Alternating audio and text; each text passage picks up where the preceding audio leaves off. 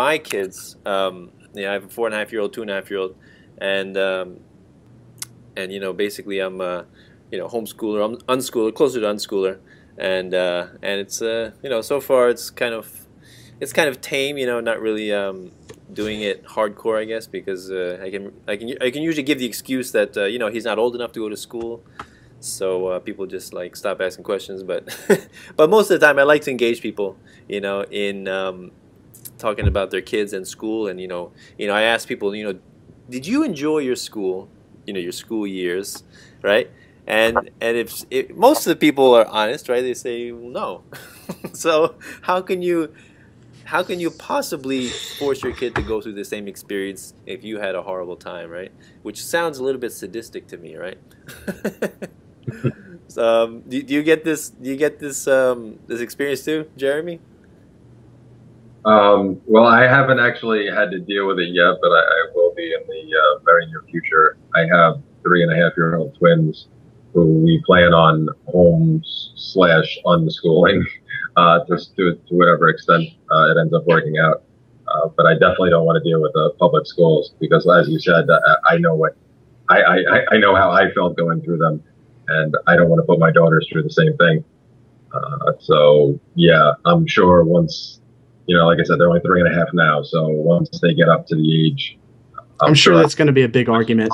Well, no, like actually both my parents were my mom's retiring at the end of this year and my dad retired a few years back, but they were both educators and they both understand why we're going to be doing this. Oh, really? So they're on board. That's cool. Yes. Yeah. Because, my mom's actually getting out now. She was going to stay in a few more years, but she's finally retiring because the Common Core just pushed her over the edge and she doesn't want to teach it. So I don't blame her. Hey, pretty much any standardized curriculum is an appeal to authority. That's all it teaches. Yeah, exactly, and also I guess you can say the broken window fallacy in that you're forced to spend this amount of time, pretty much 15,000 hours of your youth, right, of the most impressionable years of your life, learning stuff that you're not interested in and is not valuable and not relevant to your life. So you can essentially say that's a waste of time. That's the definition of being a waste of time, right? Yes, yeah, absolutely. It would be considered a waste of time. Yeah, and if the state can force people, to forfeit a portion of their income, they can force people to go to a quote education institution when they're young. They can force people to do all these things. Is that not considered slavery-like, right? Maybe not 100% slavery, but it's a percentage of being enslaved, right? And and I think that's what when we say statism is slavery, right? My main issue with public schooling is the knee-jerk response you get when you tell the average person there shouldn't be public schools. Their immediate response is, well, what do you just want a bunch of stupid people walking around? Like we want smarter people so we have a better society. And I asked them, in their definition or in their experience, what is the greatest thing that the government has accomplished to an extent better than what the free market has? And of course, that question absolutely just blows their mind because there's not an answer for it, because the government has never done anything like create a microprocessor that is getting closer to the intelligence of a human. Like the state will never do that because, like we've stated before, the state has to try to set up a racket and maintain that racket, and innovation would only prove that that racket doesn't need to exist, or it would innovation would reduce the influence of that racket. So when you have a public school and you ask someone, well, why should I be robbed if I don't have any kids? Or even if I do have kids and I don't want them to go to that public school, why should I be robbed to pay for other people, other people's kids? Does that make me a bad person that I don't want to be robbed? I will lose my house if I don't pay my property taxes. That's how schools are funded. Unless they are belly up, then the federal government bails them out with our tax money anyway. So we're getting taxed anyways to pay for these schools. The biggest thing is could you imagine, like, just, I know this is a scary thought, but could you imagine if Google was in control of teaching kids with no government enforced curriculum? Like, how much smarter in 5 years kids would be. Like, and I'm not saying that Google is smart and that they didn't obtain their size through the force of government. What I'm saying is that they have some of the smartest people on planet Earth working at Google.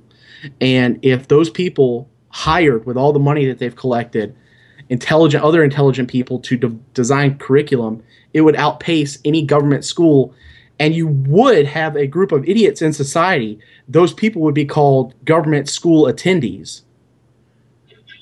And sorry to go on a long rant about it, but that's I really hate the school system. And my aunt is a nurse, I do have an aunt that is a nurse, but my aunt is a school teacher, and me and her have went bound and bound about this. And I just say that public schools are used to prop up teacher unions who almost always vote Democrats, or they almost always vote for one political party that runs that union, and we're all robbed to pay for those teachers' salaries, and the salaries go to the union. The union money goes to the politicians. So essentially, the politicians are writing their own check at that point.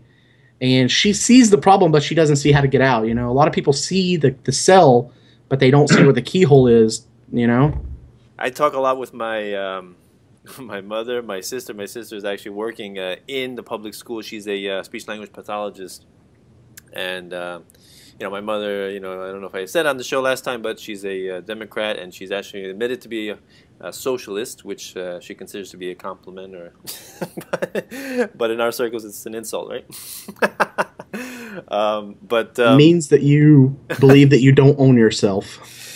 Yeah, among other things. I mean, it's really amazing how, you know, people have they've associated government with their own identities, right? And I think that's not a coincidence. You know, like you know, just the phrase "Uncle Sam," like, what? He's my family. He's my uncle. You know, they want you to feel cozy with government. They want you to feel like, you know, they're looking out for us, right? And also, I think it's an interesting coincidence that people who emerge from government schools are often in favor of government, right? Like, don't they see, like, is that a coincidence? Like, how many people emerge from government schools that are you know, free thinkers and, like, you know, actively trying to undermine? Yeah. I mean, it's not a common. It's not a common no. thing. You're right. Yeah, it's a 99-to-1 ratio. Yeah, and if you know, it's all about, like you said, the appeal to authority, logical fallacy. You know, it's like, you know, might equals right, and, you know, they don't encourage peer-to-peer problem solving, right? It's always, you know, appeal, you know, seek out the authority. You know, you have no freedom of speech, no freedom of association. And in many ways, it's quite indistinguishable from prison. Not least of the fact that they use the same transportation buses for prison inmates that they do with children. Oh, and they'll throw your guardians in prison if they don't get a special waiver to not take you to this prison. Yes. Yeah. So, I mean, even down to the way they design them, with the drab colors and the, you know, the concrete, the wall, and the disgusting tile. It's meant to demoralize and not actually educate. You know, we make the joke all the time. Well, it's not really a joke, but we call it indoctrination, because that's really what it is, and it's teaching conformity. It's a one size fits all. You know, I was saying before about my mom, who was finally getting out after 30 plus years as a teacher at elementary school, and she just couldn't take it anymore. And, you know, even she sees what's going on. And she doesn't agree with the rest of the things I believe in, but at least I have her on this one. mm-hmm. But it's not, you know, it's not just with the Common Core. I mean, that's just the latest. It's really no different than what they've been doing for years. Well, no, it's more, well, not now, the government, regardless of what they say, because I was in that battle right before I finally gave up on the system altogether and accepted anarchism and voluntarism. I was still with the Tea Party and helping people out with that. So I and all the defenses about how it wasn't really a real thing. In the end, of course, it is because that's where the money's going to and coming back out from, and that's where. So yeah, to that extent, it's just a little more centralized than it used to be. But ever since the Prussian system was introduced in this country, what 125, 150 years ago, that was the downfall of education ever since then because it teaches the kids to conform and not to be free thinkers, like you were saying, Danilo, before about how they don't leave, how many leave. I think your estimate might even be a little low there, Dave.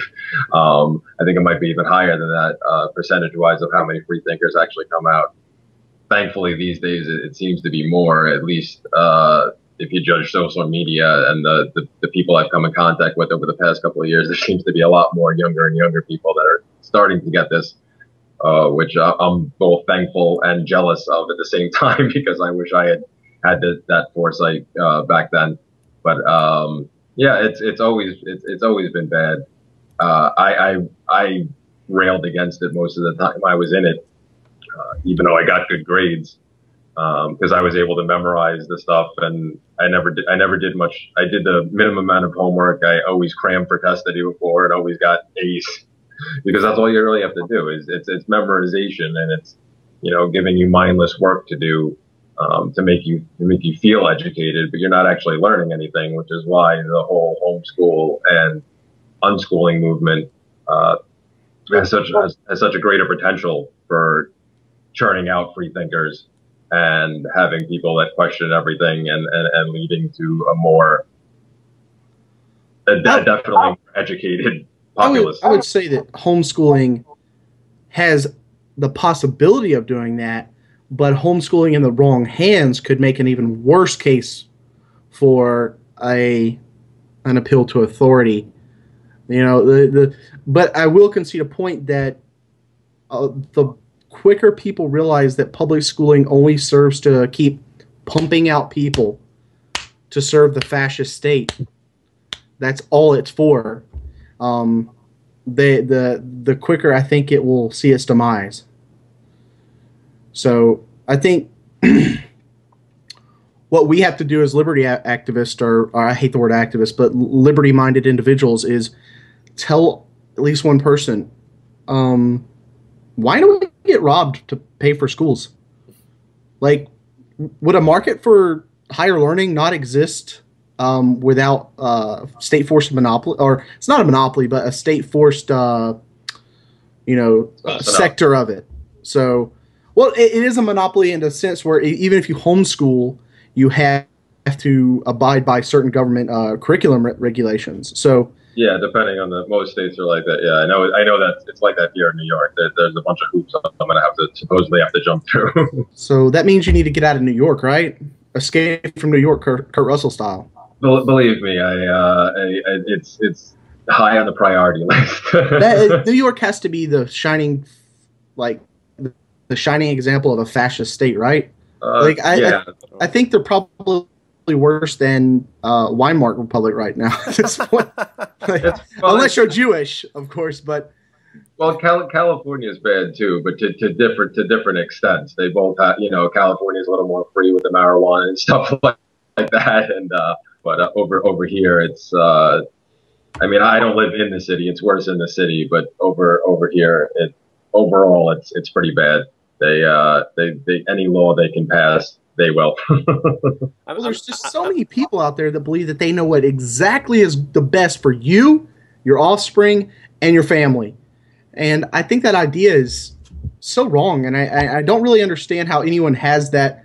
And I used to hold those things like, oh, we need, conservatively ran school systems. And now that I'm thinking about that, that's completely idiotic. It would never work because it's a liberal construct. On the statist paradigm, it's a liberal construct, so any attempt at it is going to always end up in liberalism or liberal, more socialist-leaning fascist supporters. So.